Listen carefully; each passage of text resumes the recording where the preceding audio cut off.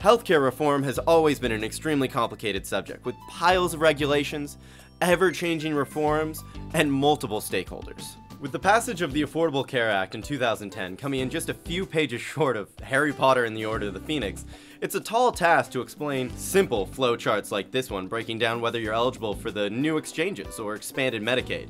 Easy, right? Let's jump right in by asking the question of who has insurance in Washington and who doesn't. In the entire state, roughly 1 million Washingtonians, or 14%, have no health insurance, and over 25% of people are underinsured. Of the 14% who are uninsured, almost 50% are between the ages of 18 and 34. So what happens under the Affordable Care Act? The overall goal is to move those who are uninsured and underinsured into the new health benefit exchanges, or to the expanded Medicaid program. Washington State opted to set up its own exchange. They'll have a good choice of plans. They'll be able to check whether their provider, their doctor, is in the health plans network before they sign up. They'll be able to shop by price as well. It's really going to be a great deal for people, especially those who haven't been able to afford insurance in the past. One of the things that the ACA is doing is just raising our consciousness about insurance and what health insurance costs and what it covers. And that's huge because most of us really don't understand, take the time, don't even feel a need to know all the details of what our health insurance does cover. The thing that I like about the exchange and the Federal Health Care Reform Act is that children, and to me they're young adults, up to age 26 get to be on their parents' insurance. Where that wasn't before. Pre-existing condition clauses are eliminated. Well, there's not enough time to jump into the nitty-gritty details of policymaking. We wanted to ask you and your legislators the values we should consider when writing new healthcare laws. Values such as equity and fairness, responsibility, and transparency.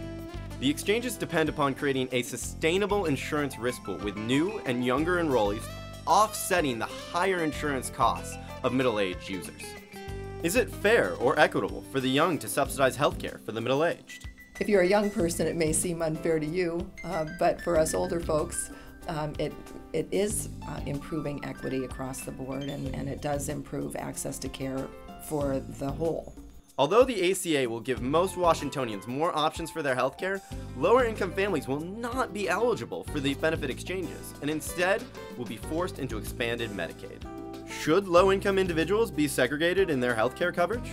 We are segregating people right now horribly by having them have no insurance. And I think Medicaid is a gigantic step forward out of having no insurance into having insurance and being part of the organized system of care. I do look at the Medicaid system as segregated and different.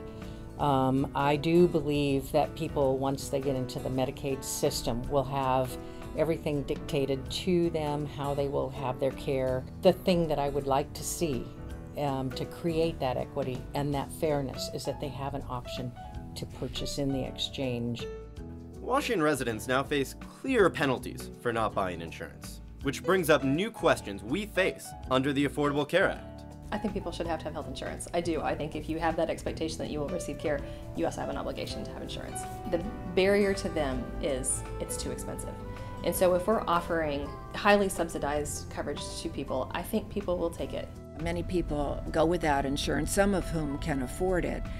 And then when they go to the emergency room, they expect their expenses to be written off, and that means that all the rest of us are paying for it. There is nothing for free.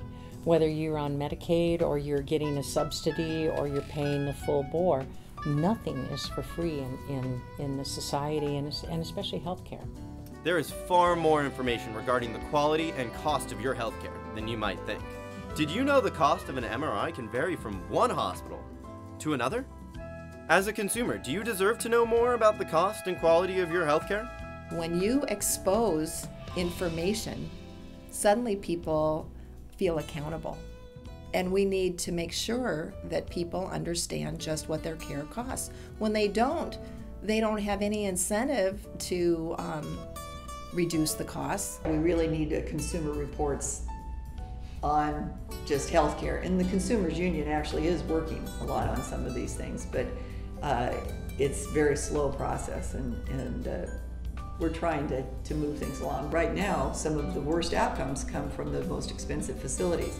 So that's what we need to start showing, is that where is this cross purpose of poor outcomes and high cost, that then people will make different choices in where they go to, or they will demand higher quality from those institutions.